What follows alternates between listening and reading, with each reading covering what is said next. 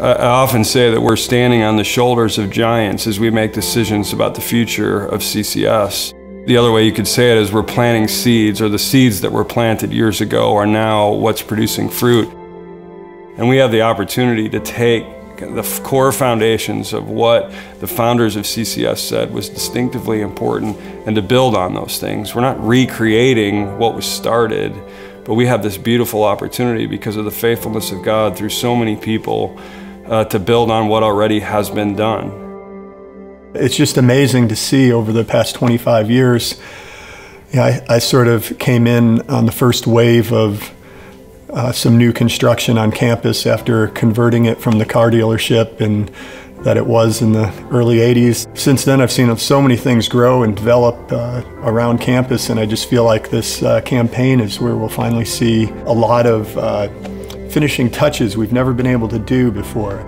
We really think about this first and foremost as this is all about our students. And buildings are a part of that because they create the conduits through which teachers can engage our students. They create the opportunities for students to gather and develop healthy student life.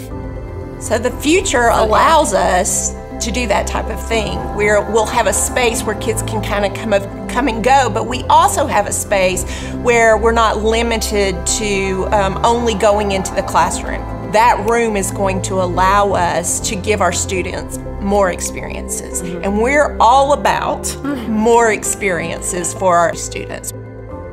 The primary emphasis is maker spaces, it's library, it's science labs, it's an art room. The spaces where our students can gather and do different things they could do in traditional classrooms. And as we wrestled with what are we really trying to do with this campaign, it really all came down to what are the things that we need to do to help our students grow in a healthy and vigorous way.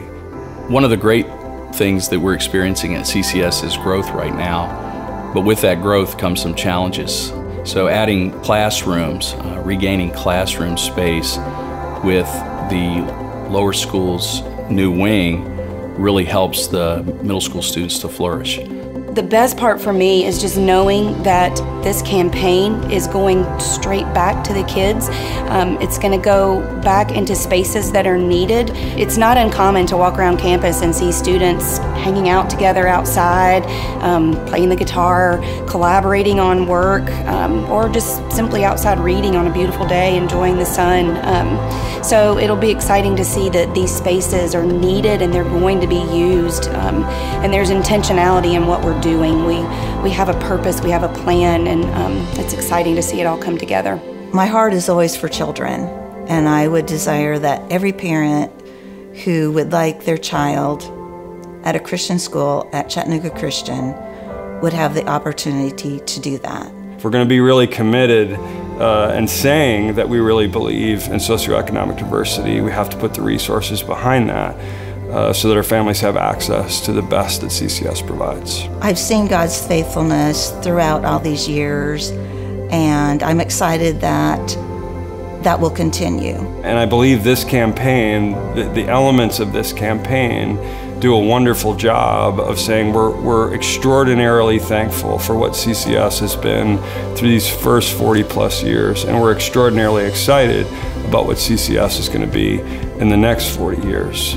So it's much, much bigger than the buildings that will be built as a result of your generosity and the students that will be able to come today as the result of your generosity. It's about the testimony of God's faithfulness through CCS and through all of you, yesterday, today, and into the future.